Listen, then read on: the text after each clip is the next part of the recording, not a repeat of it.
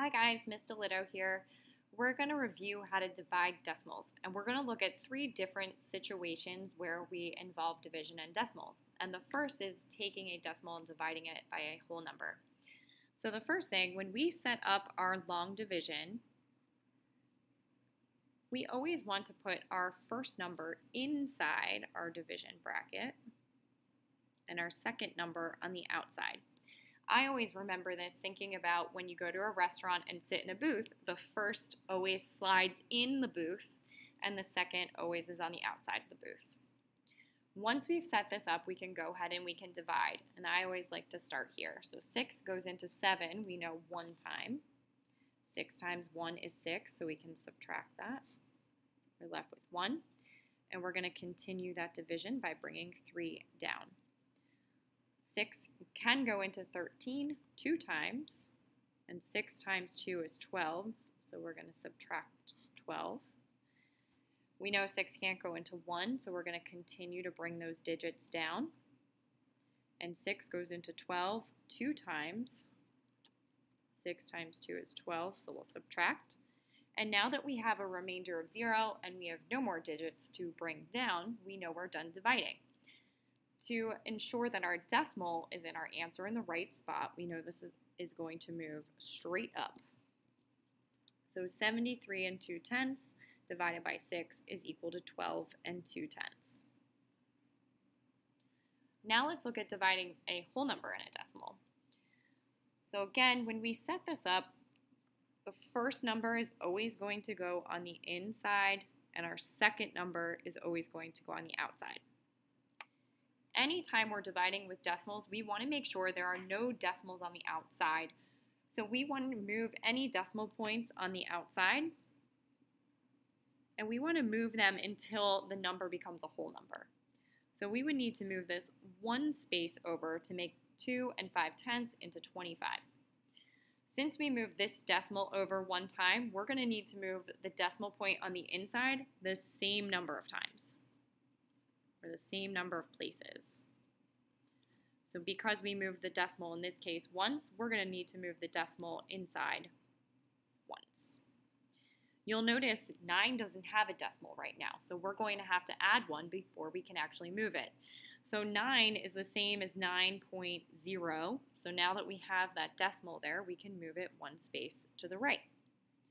So our new division problem becomes 90 divided by 25. Now we can divide. 25 can't go into 9, but it can go into 90, and it goes in 3 times. 25 times 3 is 75, so we'll go ahead and subtract. Do some borrowing here. 10 minus 5 is 5. 8 minus 7 is 1.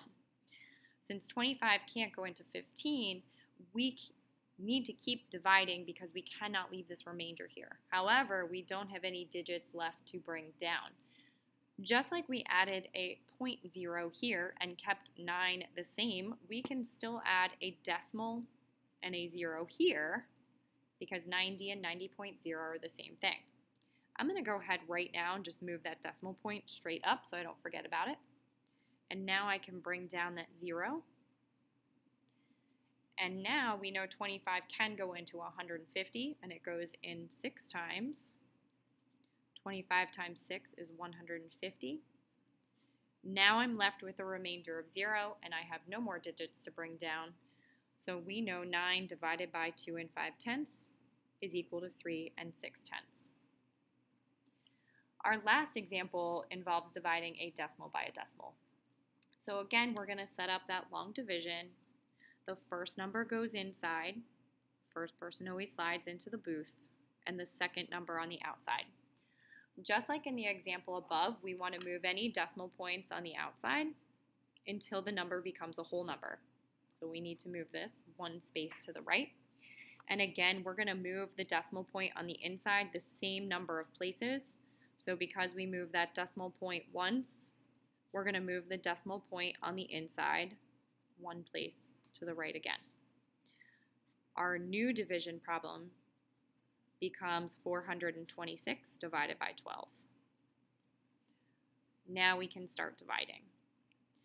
So 12 cannot go into 4, but it can go into 42, and it goes into 42 3 times.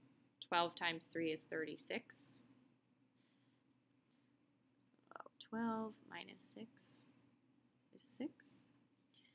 We know 12 can't go into 6, so we're going to bring down our next digit, and 12 can go into 66 5 times. 12 times 5 is 60,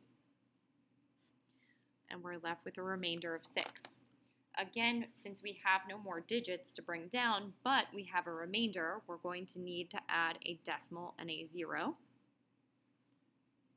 And we can bring down that 0, and we know 12 goes into 60 5 times, and we'll move that decimal point straight up. 12 times 5 is 60. Now that we have a remainder of 0 and no more digits to bring down, we know we're done dividing. So 42 and 6/10 divided by 1 and 2/10 is equal to 35 and 5/10.